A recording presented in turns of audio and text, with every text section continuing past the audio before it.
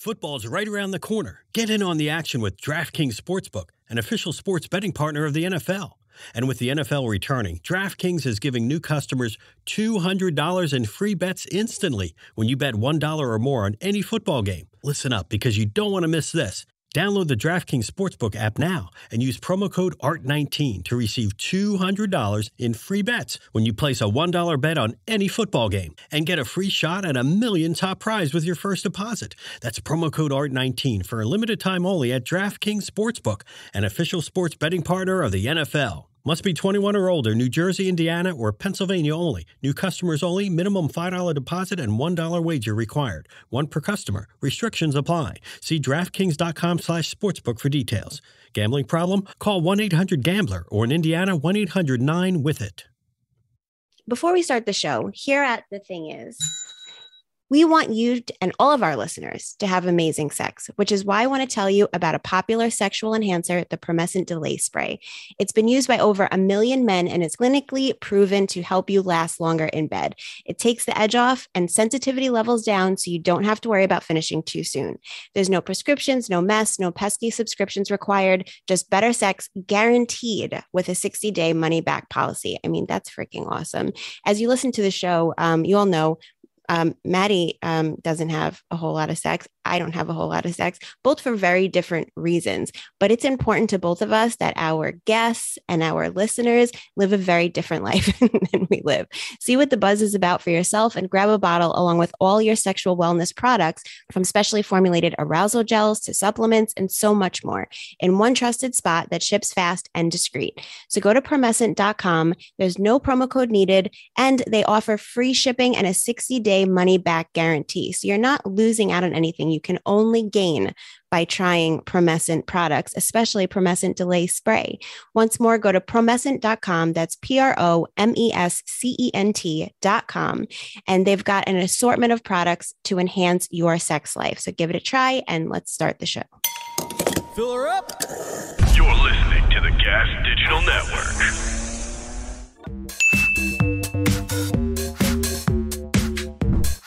Hey guys, this is Shannon. You're listening to The Thing Is. Thanks for coming back to join us. I'm here as always with my lovely co-host, Maddie. What was that? You didn't like the ding? Wasn't a good ding? No, I feel like it was very weak. It felt faint. It was a little low in the mix. Yeah. Hello, Shannon. You were looking exorbitant this evening. Exorbitant. Does that mean like can absorb a lot of liquid? Absorbent. If it does mean it, then I fucking nailed it. Yeah. You got to be dry at this point. What, 3 years in and change? See, but like, you know, like with a sponge where if it's too dry, it can't absorb liquid anymore. I've never once heard of that in my life. I don't know. Maybe I made it up. Anyway, let's introduce our guest. Joining us today, comedian and host of the American Loser podcast, it is KP Burke. Welcome. Thank you. I appreciate you guys having me. Thank you for coming on. We have a couple of things before we get into the show, just stupid things that pop into my mind during the week, and I jot them down to pose to the group. Yeah, that's right, I think. I still don't know what exorbitant means. I feel like exorbitant amount of money. Yeah. Like a lot. It feels like a lot. Which so that's not nice. I feel like it's not a compliment. I feel like you're calling me fat. It sounds like complimentary though, right? That's got to count for something. Well, this actually leads into my question for the group. So I was thinking about this earlier this week, that if you want to compliment a girl, there are so many acceptable words. And it's funny because you can't seem to land on any of them at the beginning of every episode, but you can say like pretty, beautiful, gorgeous, I don't stunning. get a lot of practice at home, so not a whole lot to work with around here, yeah. I got my trump card word. I'll tell you that much. What is it? The trump card word for me is, oh, please do. No, never mind. I was kidding. I was supposed to fade into the mix. No, it's the word I've always found that is instantly endearing is if you tell a girl that she's lovely.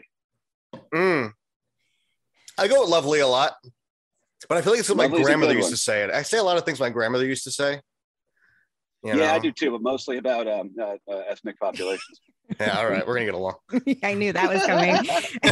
I feel like if it were coming from a guy who I like and who I want to know likes me, I don't know that lovely would seal that in. To me, lovely feels like a deep into a relationship word. Like I've like I exhausted all other options for compliments, but at this point, I'll go with lovely. You know, it's a safe word for me because I can, if you green light me after I say lovely, then I can go. And then if you are not responsive, then it's just a nice compliment. Mm-hmm. Okay. So that's my get out of jail free card. I like, what were we going to say? No, I was just gonna say, like, it's like old guys with like honey, you know, dear. But those are like that's like a nickname-ish type of thing. It's not a compliment. Yeah. I still feel like they're trying to fuck though, you know, like I don't trust these old guys that go into the hospital that Aaron works at. Oh, is that what this is coming back to? Yeah. She's exorbitant over there. Yeah, taking a lot of fluids, COVID related. I like gorgeous. I feel like that's a really nice one. Like that one hits me in a nice way. Beautiful is like that's too easy, like too much of a go-to one. But that's not my question. My question is or do you guys not even care? Like what is an acceptable thing at complimentary towards a man?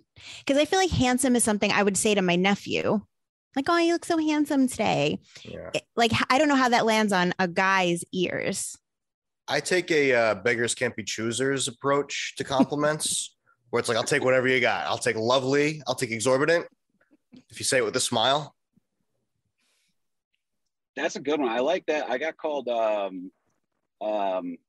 powerful once, which was unexpected. So that's probably why it stuck out.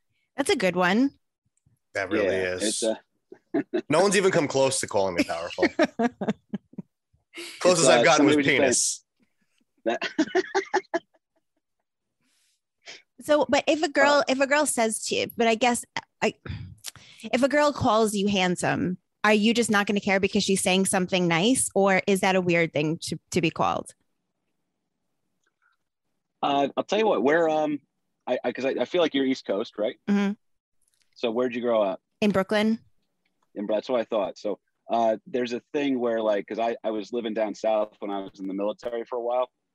So if a girl gives you any sort of a compliment down there, that is their first move. That's the closest they'll get. So you're kind of already in on that. So girls can be more forward on the East Coast, and then you're not quite sure if it like it's kind of fun, the dynamic between those two things. But if a girl's complimenting me up here, I was like, oh, I like your aggressive thing. We can figure something out now, you know? I see. I'll proceed.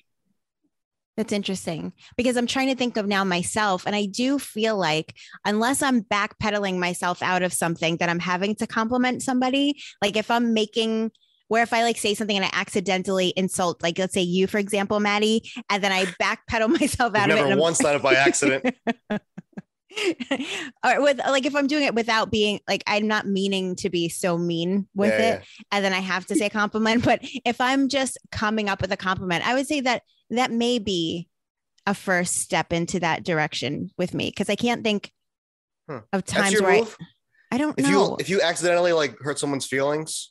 No, not that part. No, not that part.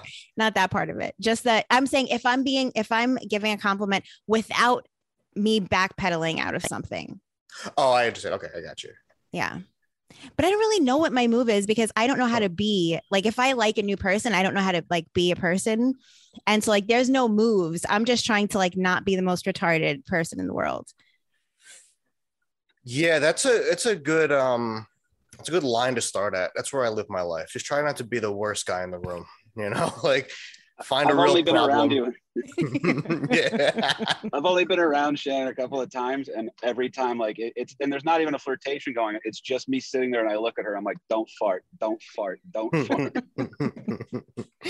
mean, I appreciate that. You know, it's amazing how many guys that I'm around regularly and how few farts actually Do you understand the opposite? I'm like, please fart. Please have a fart. For the love of God, we're in an enclosed area please. I don't know if you ever have farted in front of me. No, I never have them around you. I think my asshole's nervous. I'm fucking loading up on chili and Haagen-Dazs. I think the guy Nothing. I've heard fart the most out of my whole life has been Dan Soder. Oh yeah, because he just does not care. Like he rips them wherever. He's got good rips. That's good. That's nice to know. Yeah, I'm not a fan of the bodily stuff in front of anybody else ever. Really? Really? No. That's what I live for. We've talked about this. I've never in a relationship, like I have never farted. They've never farted in front of me. It's just, this doesn't have to be part of this. Yeah, you're not supposed to hold it in though. I heard it rots your guts. Yeah, but you can figure out other ways. Like, oh, be right back. I gotta run to the store. Something. Jam this Bic pen into my fucking intestines. Let some air out for you. I don't want to be rude, honey. KP, are you a person that is everything goes in a relationship? Farting, pooping with the door open? Down the road, yes. Up front, though, I swear I used to like hide candles around places to light them in case of something. So there's a lot of, yeah, I fall in love hard.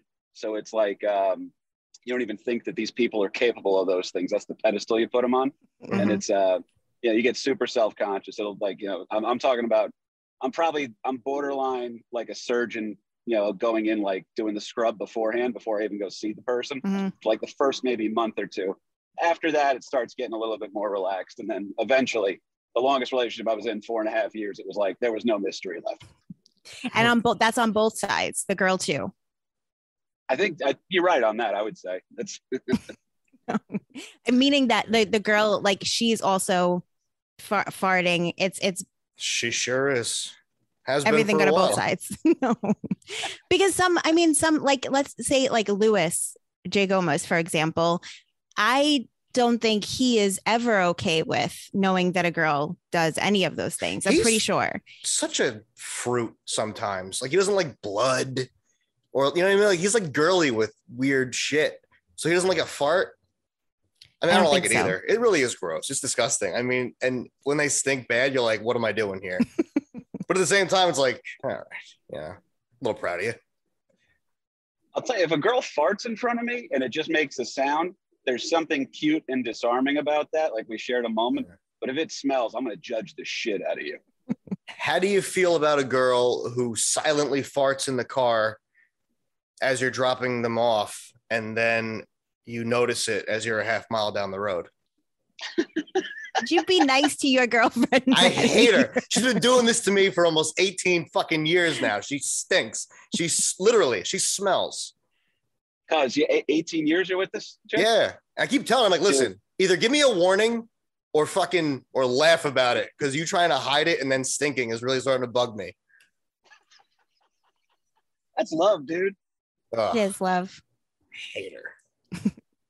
I was just I just took a moment before when I was rushing around trying to get ready. By the way, I never come in on Fridays in a good mood. I am always furious by the time it comes to record the show because the week has just beaten me down and I'm like always rushing and trying to get everything done. And whenever I come into this chat room here, I'm always furious, not at anybody, just at my life. But as I was running around and I stopped and I looked at your save the date on my refrigerator and I took a moment and I'm like, oh, really? I'm just happy that some people experience love in their life. A few days after we sent them out, I was like, I started smiling, looking at them because I had, we had extras on the counter there. She's like, what are you smiling about? I was like, my face is on Shannon's fridge. It's true. She couldn't possibly like it. And I started thinking about all the fridges I'm on, just ruining their day. So I'm kind of bummed out that you liked it. You do, because I like love. Yeah, it's like it's a mythical thing. It would be like if, for example, you had proof that a ghost existed and there was evidence of that on my refrigerator. It's like, people can love and share it together. It's cute. I'm gonna die tragically. I know it. This is gonna be this is gonna be the podcast they go back to and they're like, oh look, everyone was on board.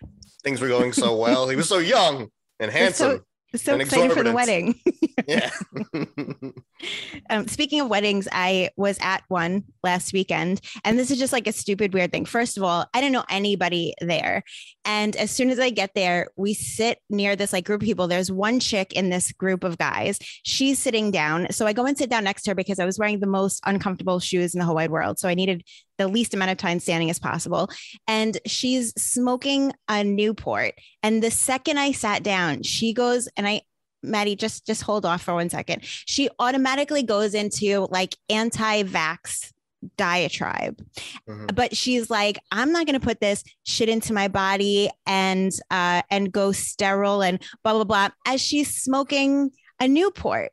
Yeah. It's just, I mean, but I kept my mouth shut because I'm not trying. There's no really having a conversation, about these things. So I'm just like, oh, that's no, but that like deserves a like, where you make them notice you staring at the cigarette and you go, really? And then you just walk away. You're done. Like that, you've done your like good deed for the day. You've made an asshole feel like a bit of an asshole, and a Newport, no less. It's like they don't even let black people buy those things. Oh, that wasn't the part. That's not what I was getting to at the wedding. So that was just how it started. And I wanted to text Ralph so badly because we always talk about getting stuck in these conversations, but I couldn't do it without being seen. And then anyway, so we're sitting at the table and we start talking about like psychedelics came up at the table. And so I was talking about, we had Shane Moss on last week and I was talking about the conversation. And then everyone kind of like breaks for a little bit, leaves the table, comes back. And another guy at the table was like, did you used to work on Tim Dillon's podcast? And I was like, yeah, but this is like 5 years ago. Yeah. And like how he put 2 and 2 together that it was me was crazy. Of all the shows that I do now, and he remembers the show that I worked on for like 6 months, 5 years ago. It was just really How did he put that together? I guess because I was talking about podcasts and maybe then he heard it took him a second to like hear my voice and my name and then put it together. But that's okay. Yeah. That makes sense. Yeah, that was fun. Big and then fucking show, huh? Yeah. And that's his old show. But anyway, last thing. So speaking of psychedelics, this is all working together really well. I had someone just DM'd me, Smoovin Decat. I don't know how to say his handle. It's something like that. Smoovin Decat. I'm probably doing it wrong. It probably means something and I'm saying it wrong. I don't know what that could possibly mean. Like indica, he's smooth indica cat. Maybe. Unless he fucks cats and he's like, I go smooth into the cat. I don't think so because he sends me fun. He sends me fun cat videos all the time. So I hope not. Oh boy. Are they screaming in pain? No, they're cute videos. So he was telling me about Changa, I think would be how it's pronounced.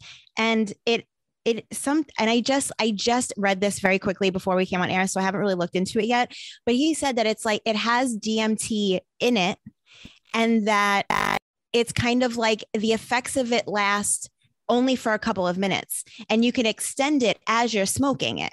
So it's like, if you want it to last longer, then you keep puffing at it. And if you want it to stop, then you stop smoking. And they're supposed to get like the visuals and all of that you get from psychedelics. Have you ever heard of this? Anybody?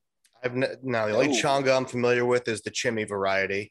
And I don't understand how it could have the same effects as DMT when I think the whole idea of DMT is you smoke so much that you just shut off and you stop working. So how are you smoking it as you go, Okay. But with ayahuasca, that's kind of just like a drawn out, DMT is shove it all in and do it all at once, where ayahuasca is like a longer, slower process. So maybe this is some sort of combination of the two things. Like an in-between? Yeah. Are you a psychedelic guy at all, KP? I am. I think that they were a huge moment for me. First drug I ever did was mushrooms, actually. I never even smoked pot before that. And you're a fan? It's what's that? And you're a fan? Oh, big fan. Mushrooms is probably something you got to do every 6 months to keep yourself regular. Acid probably about a dozen times. And then I fucked up real good on Morning Glory. I don't know if you guys ever did that. Never heard of flower? I know it's a flower.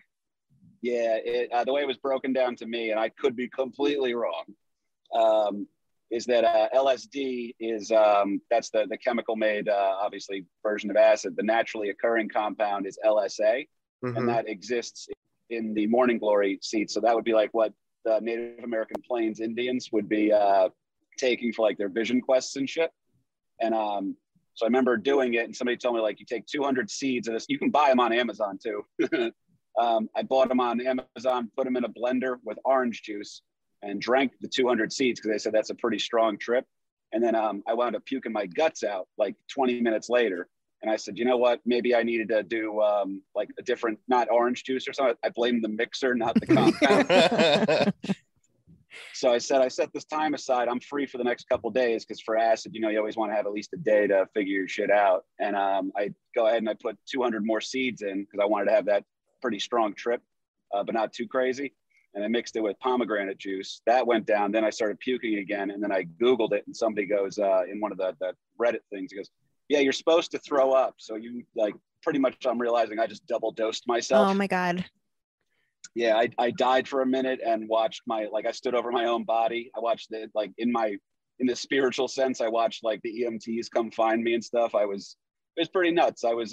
My dog loved it. He just got pet for the next 5 hours. But wait. Okay, hold on. So first of all, I apologize if you're hearing the thunder to the listeners in my background. It's really freaking loud.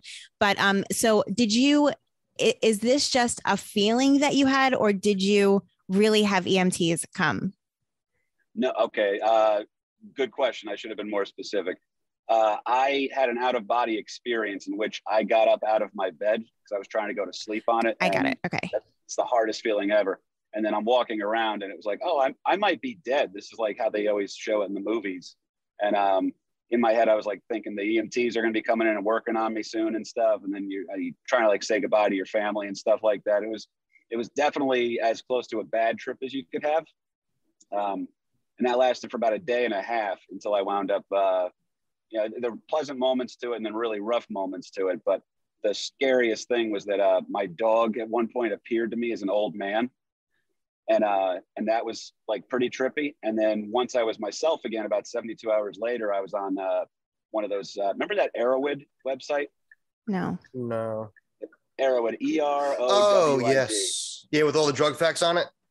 Yeah. I went on there and I was reading someone's experience with Morning Glory, and they had almost to a T the same experience I had. And I was like, well, this is just bizarre. I thought I had some ridiculous universe defining moment, and it's just like, no, dude, you're a reboot.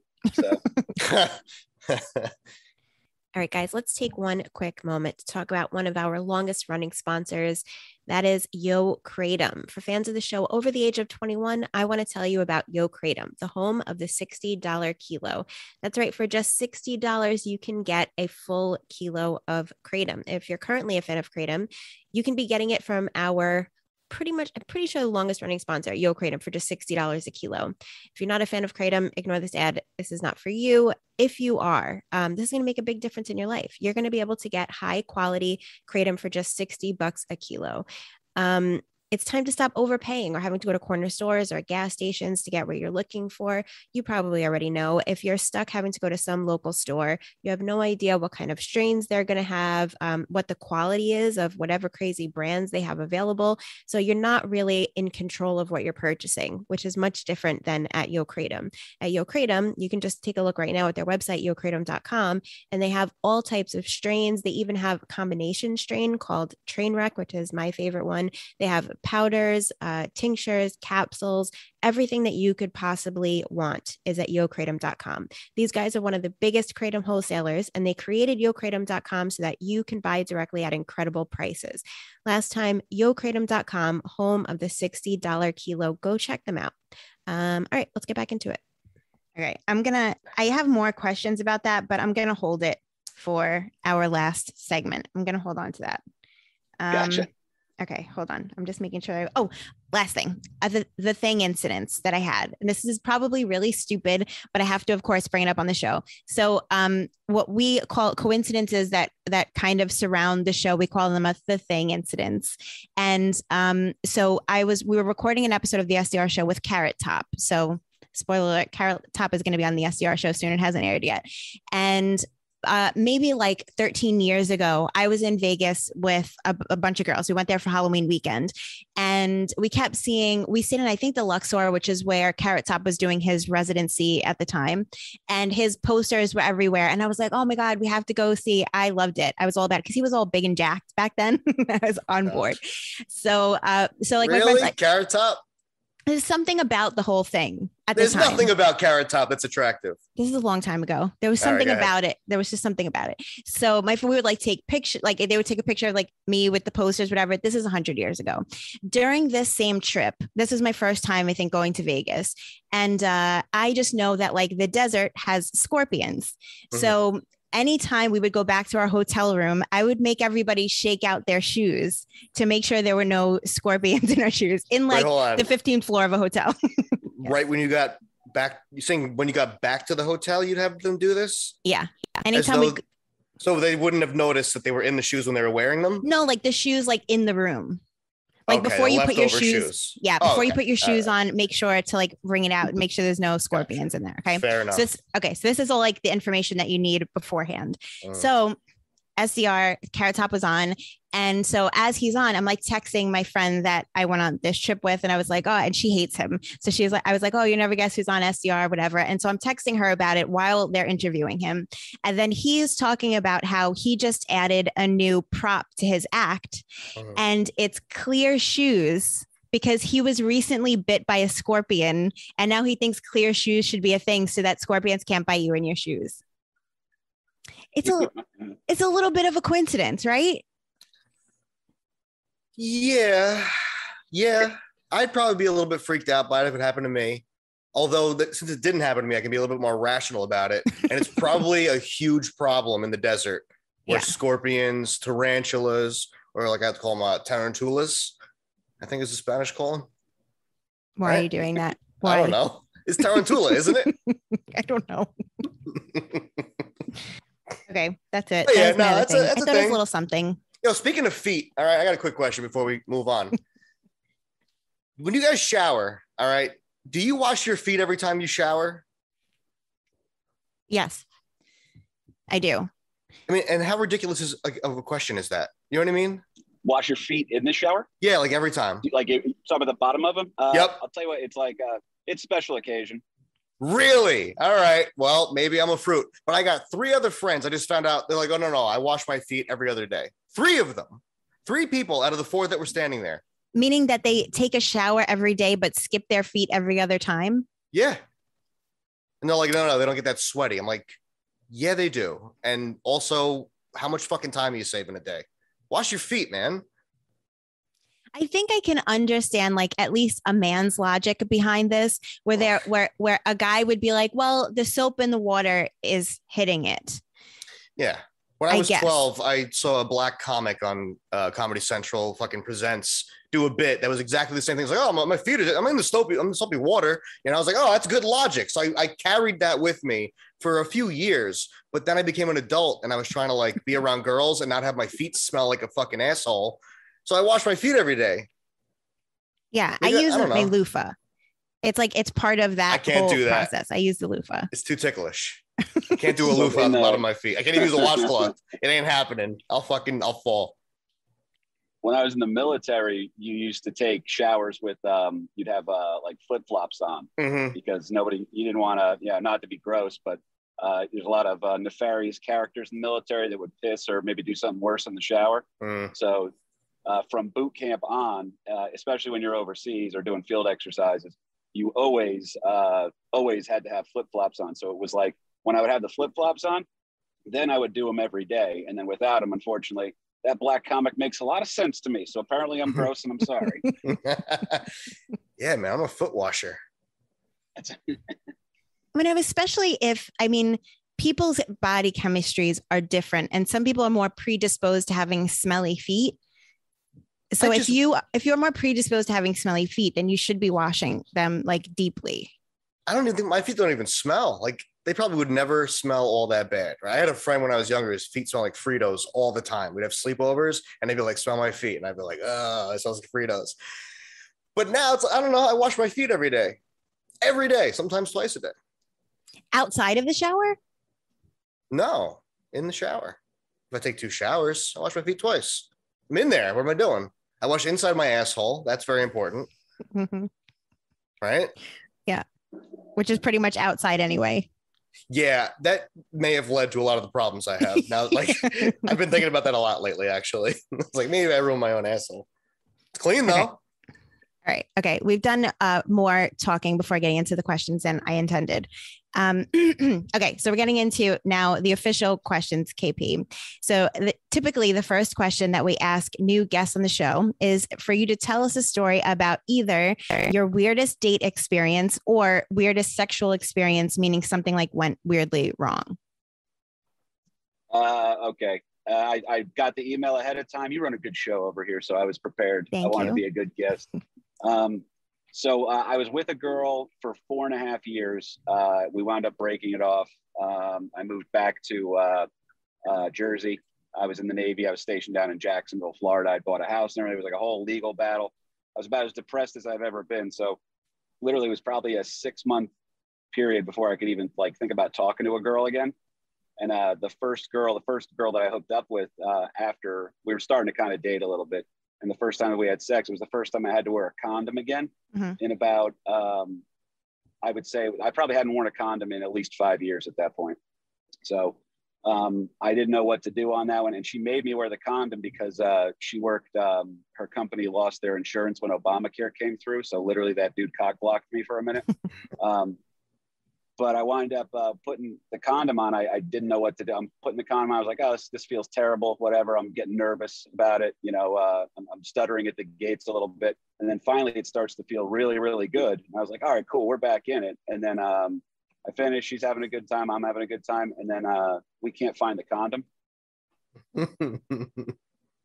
And apparently in my, I'm Irish. I probably didn't need to buy a Magnum, but I just wanted to feel good about myself. So I went ahead and I'm sure we're allowed to curse or whatever on here, right? I just want to be fair to you. Okay. I fucked a condom into her. And this chick was hardcore. She's like, it's fine. Don't worry about it. You know, we're both trying to like Google it on our phones to see what we're supposed to do. This chick was so cool. We wound up hooking up again the next night. I stayed over 2 more nights. And then because she was trying to get into her doctor, but it was the weekend. And then finally, we got her into the doctor, and I offered to pay for it, like the processor. And literally, it was she went to her gynecologist, and the gynecologist had to like pull it out, and it was like that pretty much ended the relationship right there on the nose. But yeah, that's about as embarrassing as it's gotten, because then it was sitting there waiting for 3 days. It was almost like for a moment we were dealing with a pregnancy scare. Yeah.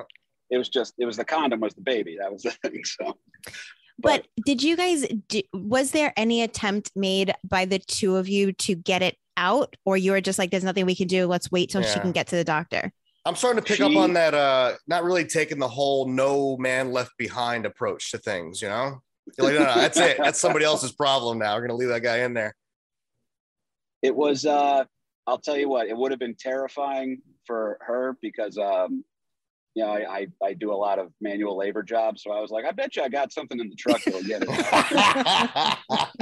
You get one of those fucking, the thing you push, the claws come out to grab. That'd have been perfect. I don't know what they're called, though. She was a character. And this is the funniest part. She took her cell phone and was trying to inspect herself over the toilet with the cell phone to see if she could find it herself. And it was like, it was amusing. You know, nowadays it would just be an OnlyFans account. But also, I mean, you guys made it through like this first initial realizing that it happened. And then days after, you would think that would have like, a little bonding over that thing, and that you would have lasted past the extraction. So the question was about, you guys lasted past the initial noticing it happened, got past there, and then days passed, then the extraction.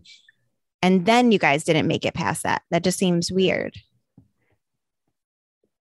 I wanted you to be right very badly. And then unfortunately, in the forced kind of guilt time extra time we were spending together, because I felt bad about this, we kind of just sat there and realized we're like, maybe we hate each other. Maybe we don't need to hang out. Yeah. I don't know if this is going to work. which is hilarious because I'm adopted. So I think that's how my biological Damn it. Hold on. I really want to know what comes after because I was adopted. Yeah. See, so what's funny about that is because you were adopted. Yeah, because I was adopted. Like I sat there. I wonder if that's what my biological parents were like too. Or like, oh, we just hooked up. This is a nice girl. Now she's pregnant, but I had a little too much time to spend with her that maybe I don't want to make this my entire life. And they decided to put me up for adoption.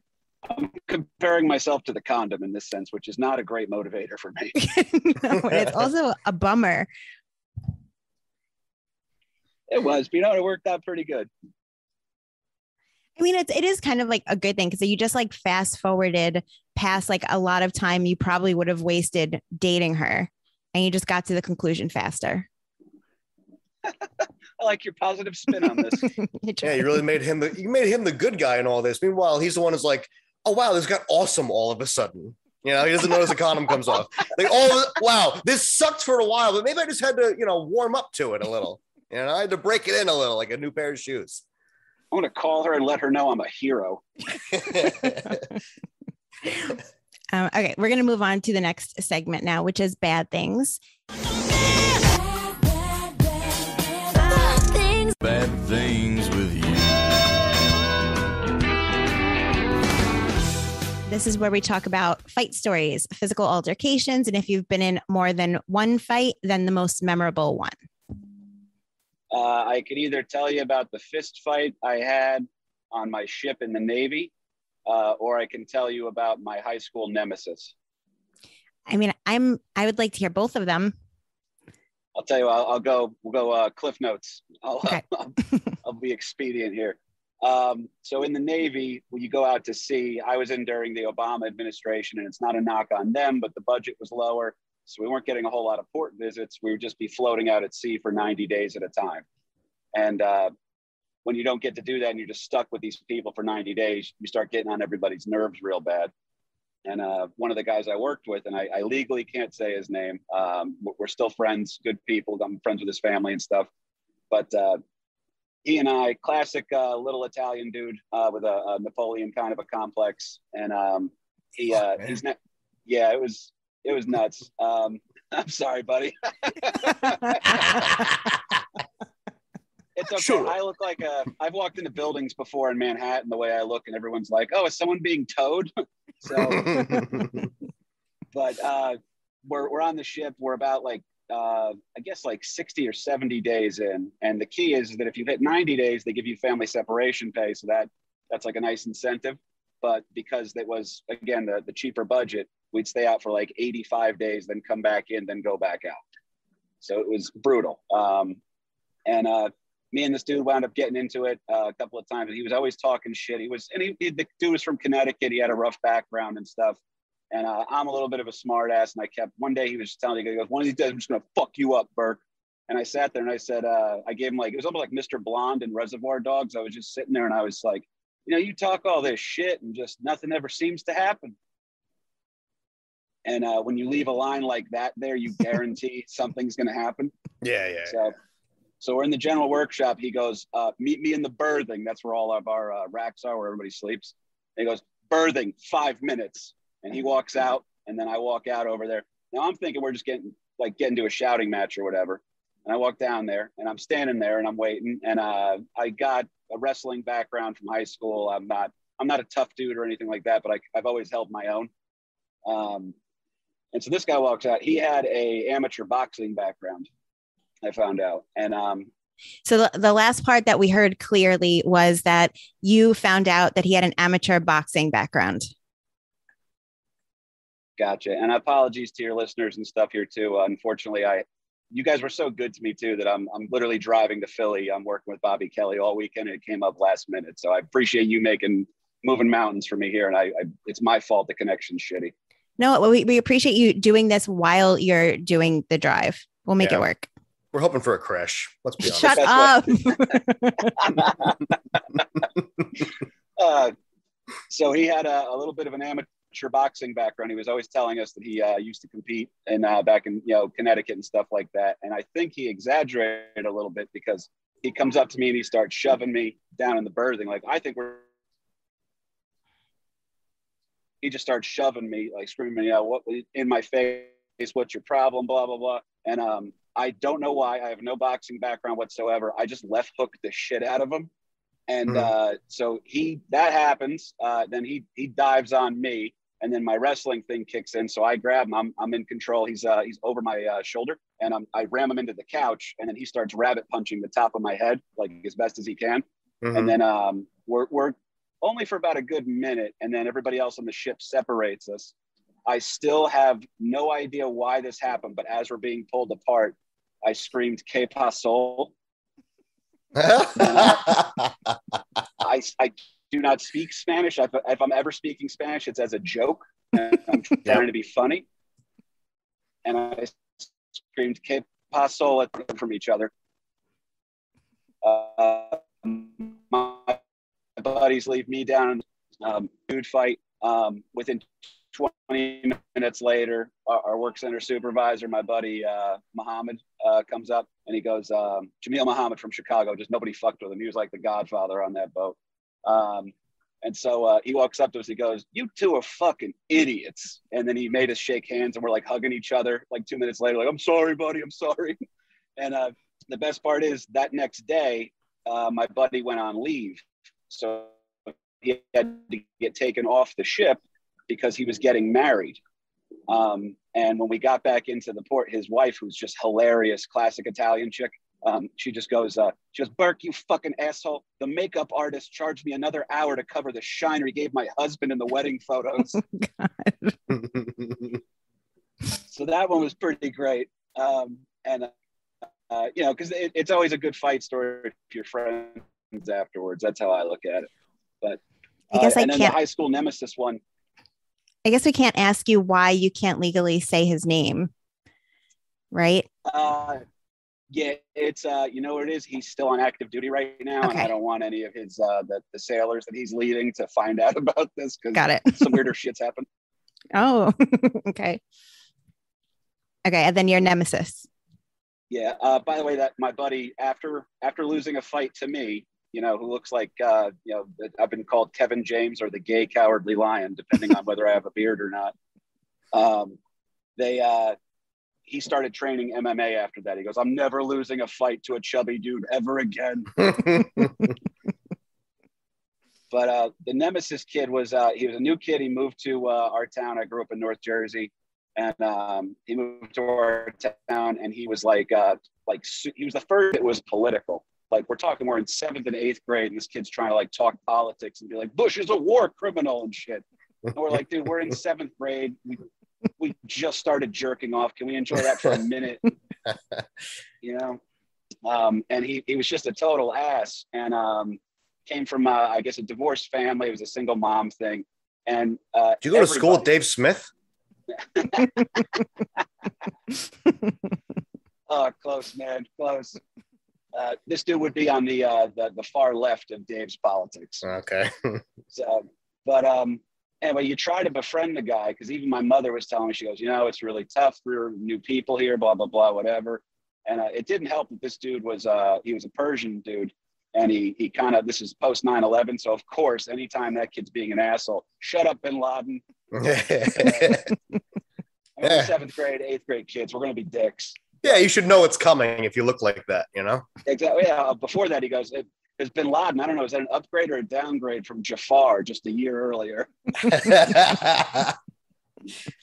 But the kid, you try to befriend him, and then you can have a decent and then you just realize you're like, we're dealing with a borderline sociopath here, because this kid will just lie out of his mind. It's crazy, the lies that we're hearing him say.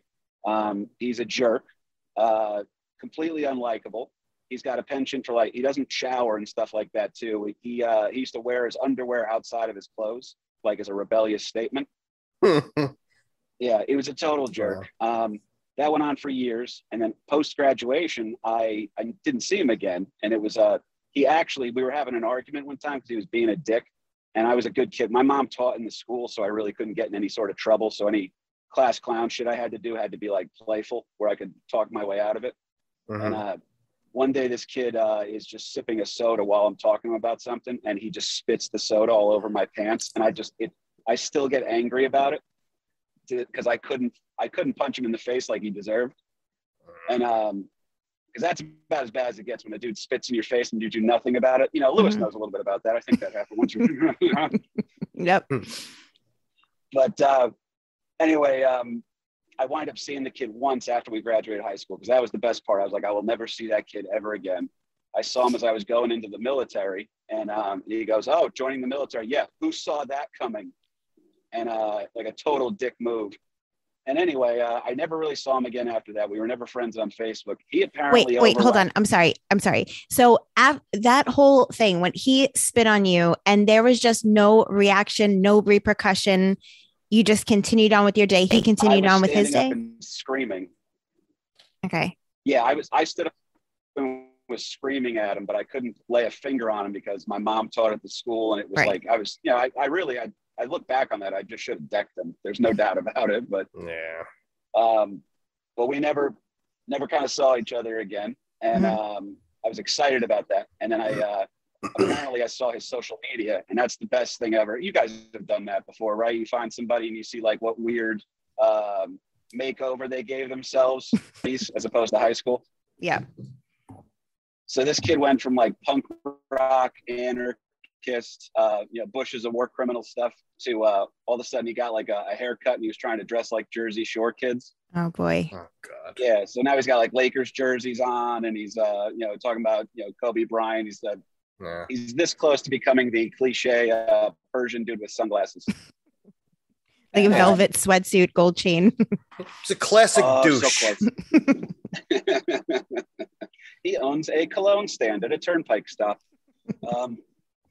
But it was crazy because you sit there and you're like, wow, this kid's not even rooting for teams that I would agree with him on. We just don't like each other.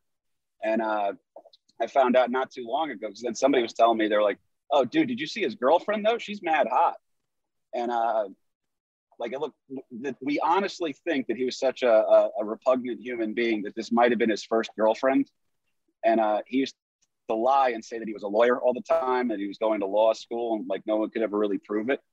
And anyway, apparently this girl bought it for a while. Very, very cute girl, Arabic girl, that he met out in Texas, because he was from Texas and he moved back out there after high school.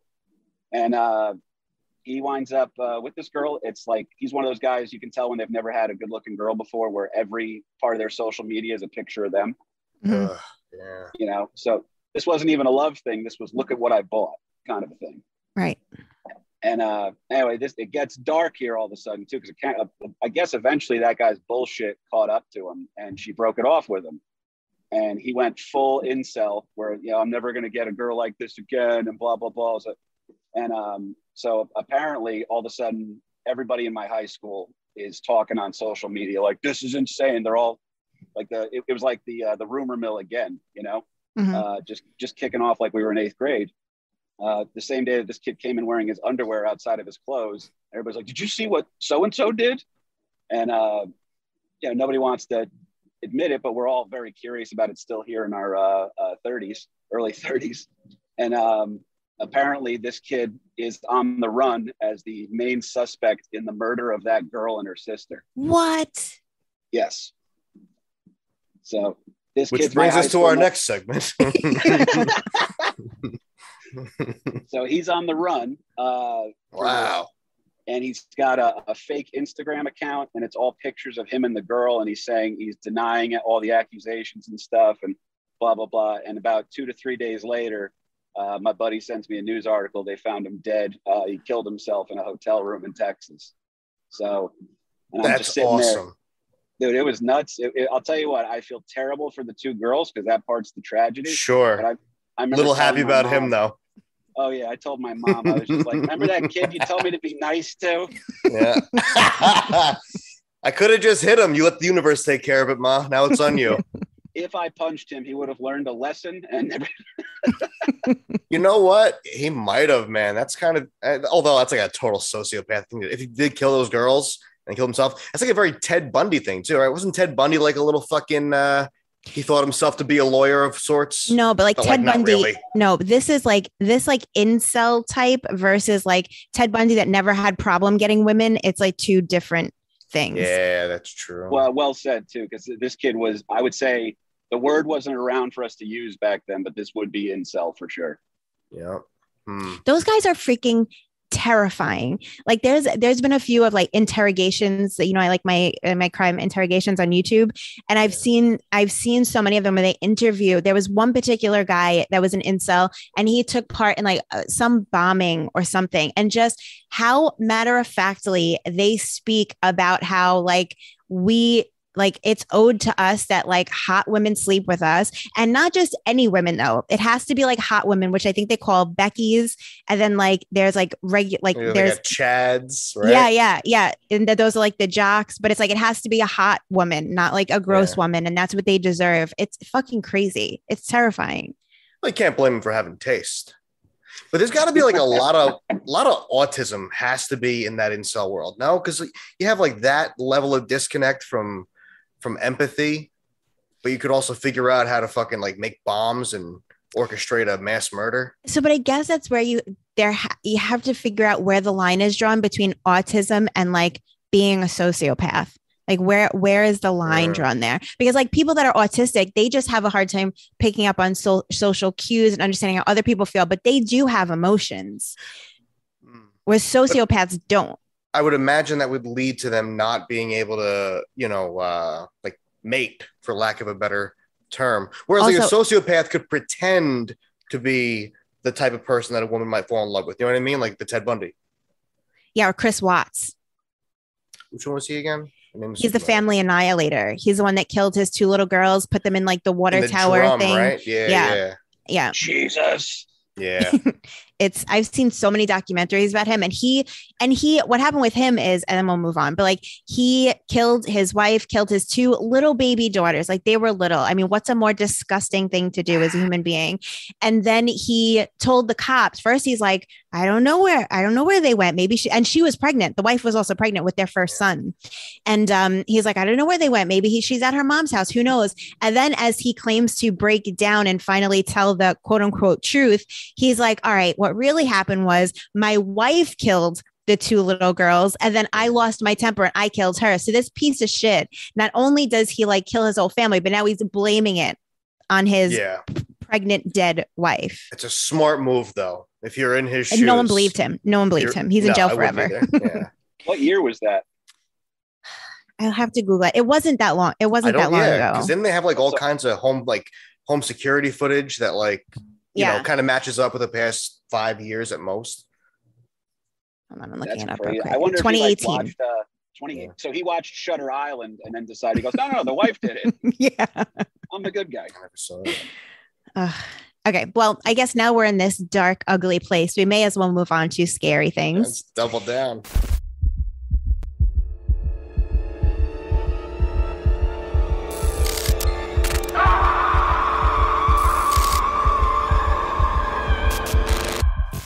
This is where we talk about weird, creepy, unexplainable, possibly paranormal experiences.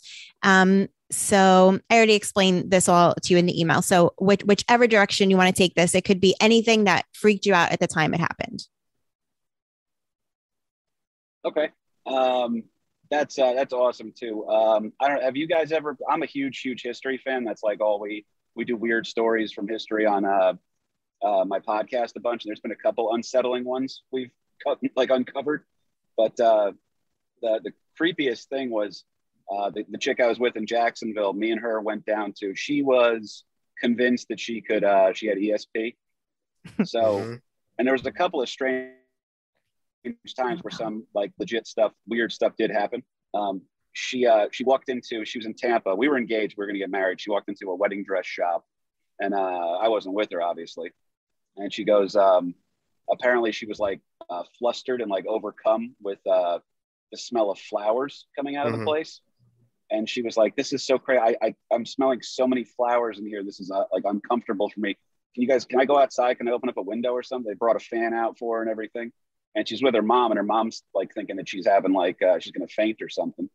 And anyway, they're talking to the person. She goes, "Oh, you know what it was? This back in the day, this is in like St. Pete part of Tampa, which is like an old community, a lot of old cool buildings and shit. And apparently that used to be a funeral home. And she was my girl at the time thought she was smelling the overwhelming amount of floral arrangements for the dead people. Wow. Huh. Yeah, so that one was when I was like, maybe these fucking healing crystals, maybe there's something to what she's doing. And that spooked me pretty good. Yeah, I mean, you're skeptical, Maddie. Yeah, here's the thing. All right, I don't know this lady. She's probably a nice lady. You know, you were engaged to her, so she must have been nice at some point, right? I just always feel like the person. I just always feel like the person who has that kind of story, like she could easily have just been like getting her dress, like, you know, measured out, whatever, and then the lady's like, "Oh, by the way, this used to be a funeral home." She's like, "Oh, you know what? I do smell flowers," and then she just told everyone around her, like, "Oh, you got a headache or whatever." Why would someone tell her that as she's trying on a wedding dress? Because women are just fucking, you just gossip. You know what I mean? You just want to talk about nothing that's important. So like, oh, there used to be dead people here. Like, I didn't want to know that. I'm going to get married soon, lady. You know? She's like, I just want to share something with somebody and have them speak back to me. I got you hostage. I got needles. Well, she used to also, anytime I took her to like a historical place, because apparently I didn't know this prior to going down there, but the three most haunted cities in America are New Orleans, Savannah, Georgia, and St. Augustine. And so we used to Where's St. Augustine? Just south of Jacksonville. Okay. Yeah, cool town, man. Really fun down there. I used to that would be like our good like trip, go out there, go get dinner and have a few drinks and do the walking tours or whatever. So we did the same thing up in Savannah one time. And she is like, she's almost trying to show this, like it's you know, when you guys know enough comics where it's like you can tell when like, oh, you're doing a bit. Yeah. Yeah. You know? She would almost be setting up. She's like, oh wow, that's so good. So this is like an old building, right? So there's probably like a lot of history in this building, right? And all of a sudden the bartenders, whether they're doing it because it's tourist stuff or not, start telling her stories. And then she'd be like, I just have a feeling in this room. I feel like something happened in here. And it's like, yeah, the building's been up since 1850. Something's bound to have happened. A lot of things have happened here. Yeah, but it used to be fun for a while too, because we do like the walking the haunted pub crawls in Savannah, and friggin' I'm just tuning it out. I'm like you, dude. I'm a skeptic. I was like, whatever, we're selling tickets, we're selling, you know, drinks or whatever.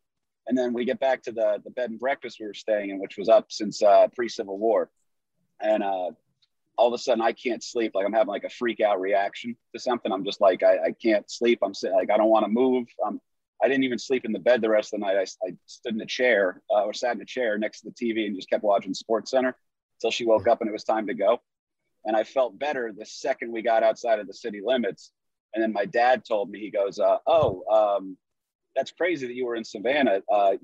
My great grandfather that fought in for the Union. He was part of the Union force that invaded Savannah. So then, you know, as a history guy, I'm telling that to the girl I was with, and she goes, oh my God, you weren't welcome there because last time a Burke was there, it was because of this. You know, so she liked spinning up her own. She wrote fan fiction for history, I guess, but that jarred me a little. So you bought that she had this gift, if you will. I did not want to, but the only time that I ever, I'm a pretty monogamous dude.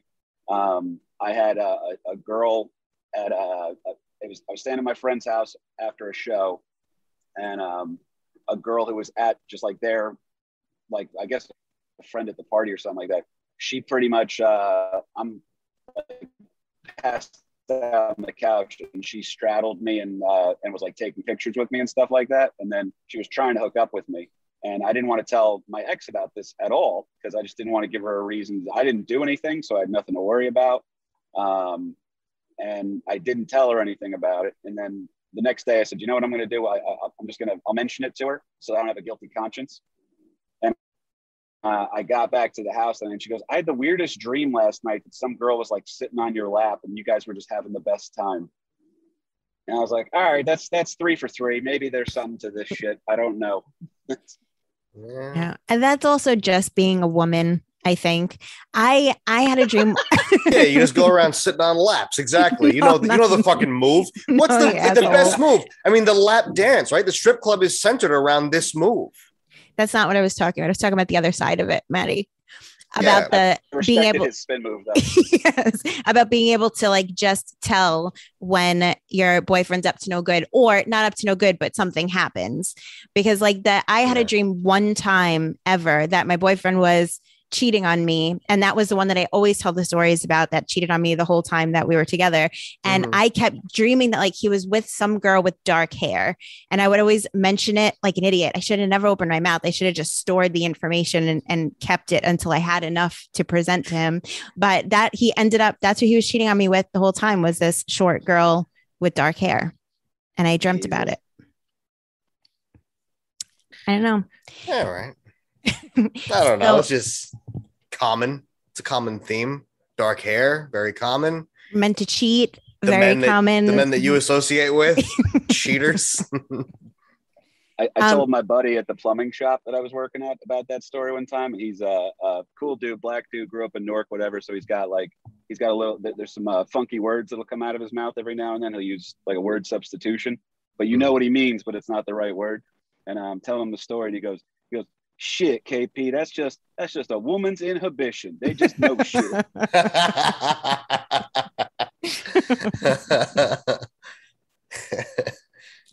So overall, would you say that you believe in the paranormal, like in ghosts, in that type of stuff? Would you believe in it? I would say in a healthy way, yes. To go full on, like, because I just know there's sometimes you start, and it's a lot of it is, you know, stuff you create in your own mind. But like I've been to enough weird, cool old places that you can kind of get a feel for. There's a little hair on your arms that stay. Like I'm a history junkie. I go to a battlefield or a fort, and I just get excited. So visiting so many of those places, you've had feelings, but haven't actually like seen or heard anything unexplainable. No. And I think it's because I absolutely avoid trying to look for it too, you know?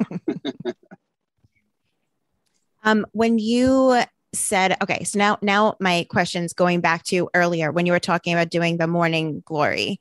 So reviewing that experience that you have had and knowing that other people have had similar experiences, do you view that as a spiritual experience or as your mind's just the chemical reaction in your brain just reacting in this like similar way that other people do in a similar circumstance?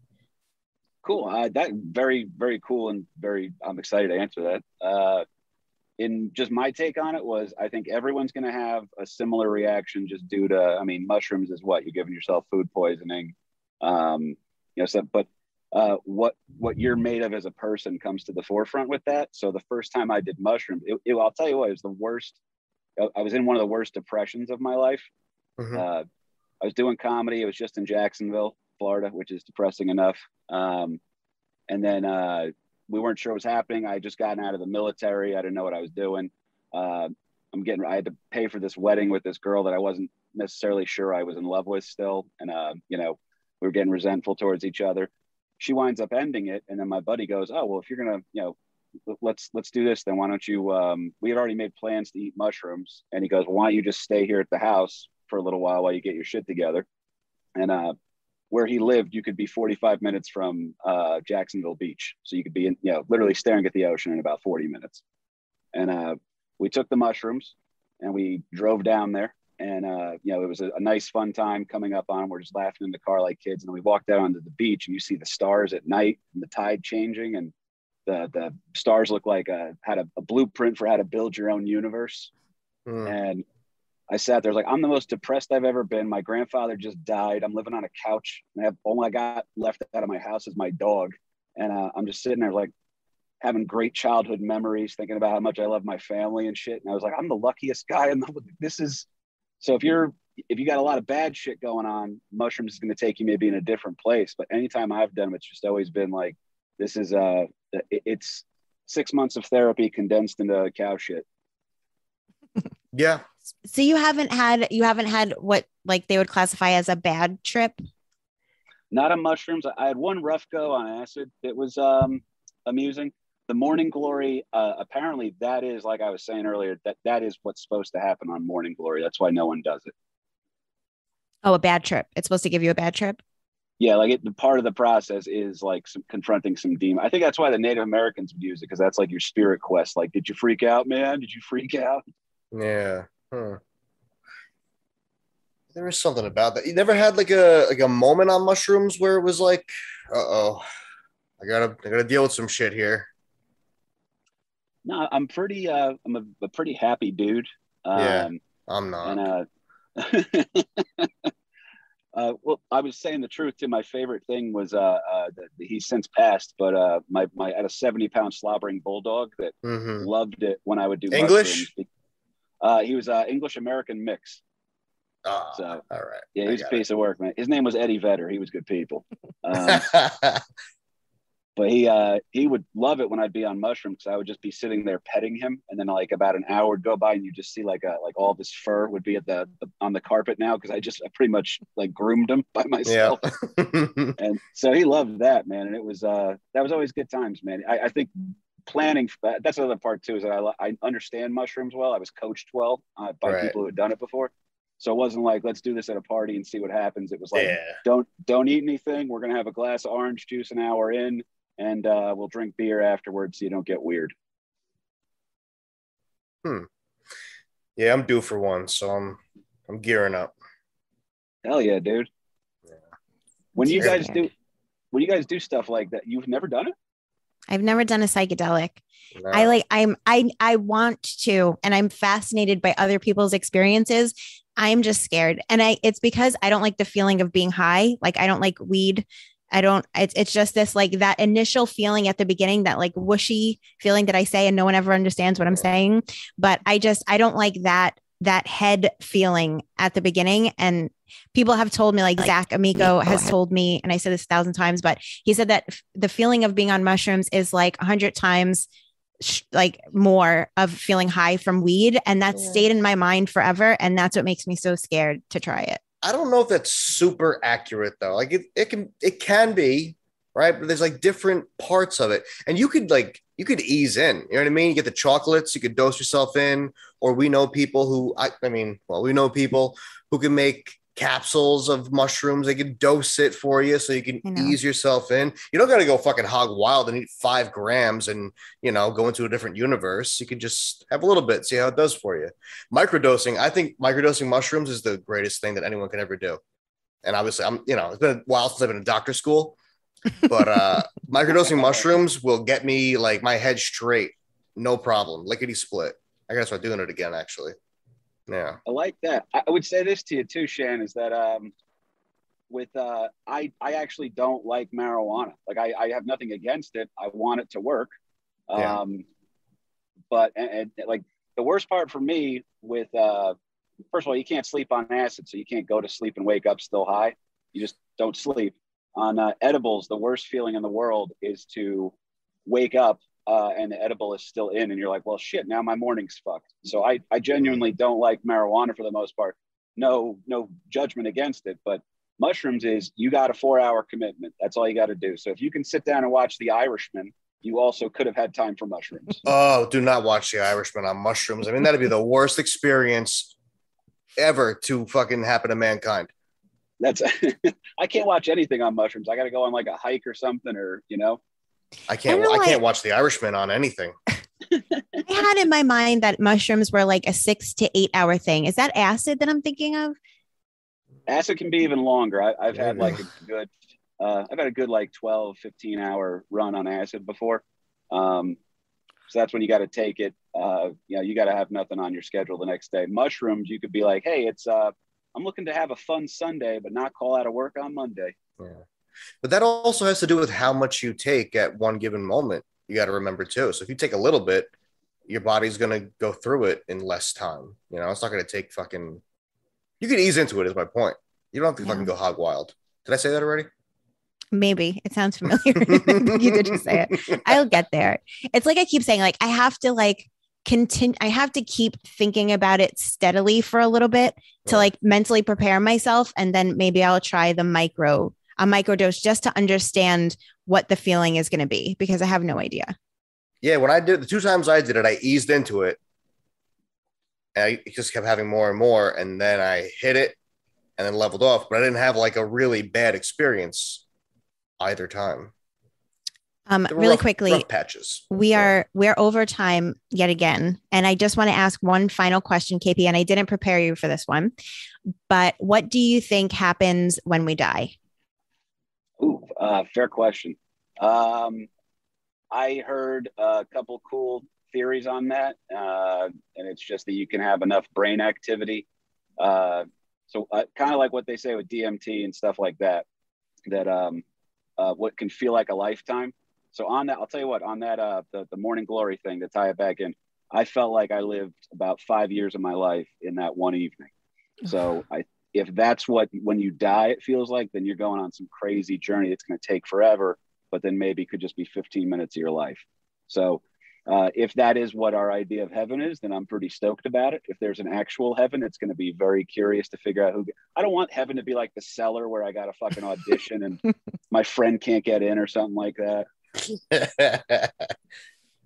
I just remembered at this very second that in my dream sometime recently over this past week, there was a moment where I don't remember the context of this, but it was like presented to me in a way of what the feeling was going to be like when we die. And because, I've dreamt about being in hell before. I have there's a lot going on in my mind. You're fucking nuts. I know. This is why I need to do mushrooms, I think. It needs to settle down. It's craziness up here. But so in this moment, it was just like, and I felt the feeling for a moment of just like, not just like family members that you would see afterwards, but it was just like a feeling of, let's say, for example, that there is more than just this lifetime, that it's kind of like all of the other souls or beings that ever meant anything to us are just together. And you're feeling that. Do you ever feel the feeling of, you guys are guys, so I don't know if you're going to know this, but like when you feel love in a moment so much in that your vagina, I'm lost. That brings brings tears to your eyes. And then like when you have the tears, it kind of maxes out the emotion because then you're just stopping yourself from crying. So this is like so much love that it like surpasses that crying part is what I felt in the dream. And that's what it was going to feel like afterwards. Okay. All right. Yeah. I'm on board. I feel what you're saying. Picking up what you're putting down, kid. If that's the case, want to hear a freaky thought that I got to fucking live with for at least, or maybe at most, the next fucking 7 months. So I'm like, oh, you know how I always think I'm dead? Like, what if my wedding day, right? Oh, you're gathered by all your loved ones. Like, that's it. That's the day you're dead. And that's like your portal into the fucking afterlife. It's like, here you go, faggot. You're doing DMT now. Okay, wait. Oh shit. So I KB, followed that and I'm still uncomfortable. I didn't completely follow it. And just so that you know, it just in case. So it's several times, and this happens almost every episode where Maddie takes a moment to think that this is all a simulation in his mind, that we don't exist, that he doesn't exist, and that he's already dead. And we've actually been able to convince him more than once that he may actually be dead. More than I once. really am the fucking dog you pretend to throw the stick, like, oh no, I'm dead. I'm dead again. We did it 2 times. I mean, like back to back. They were within a couple weeks of each other, and I fell for it hard both times.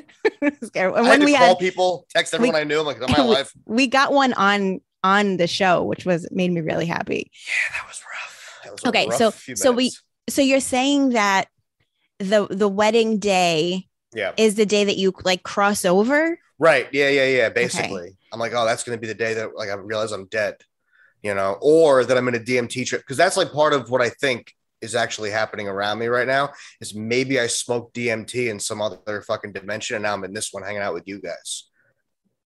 Or I just heard a bunch of people say that you live a lifetime in it, so I don't fucking know. What'd you say, KP? I might have read that there. I like what he's doing, but I went down like a James Joyce Dubliners kind of a vibe where he was saying like, oh, on your wedding day, you're surrounded by all your loved ones. And they make you die, do DMT? You'll be surrounded by there's no DMT in Dubliners. Otherwise I would have read it quicker. No, So you're dead. That you're gonna be in a church, for your wedding, and all your loved ones are gonna be around you. And the next time all those loved ones are around you in a church is your funeral. Oh, yeah. Well, that's why we're not doing it at church. We're gonna fucking have it a one and done with the church here on out. Fair enough. I'll be dead. That was a way sadder way to think of it. That bummed me out. That bummed me out a little bit. Yeah. Sorry. Like I said, it's very Irish.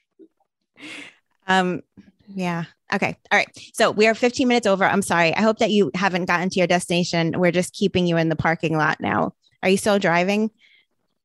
I am. I can see Philly. All right. It's there. So we're good. Okay. Okay. We're going to wrap. We're going to do a quick round of plugs and we'll get out of here. What would you like to plug, KP? First of all, thank you so much for having me. It was great to talk to both of you. This was super fun.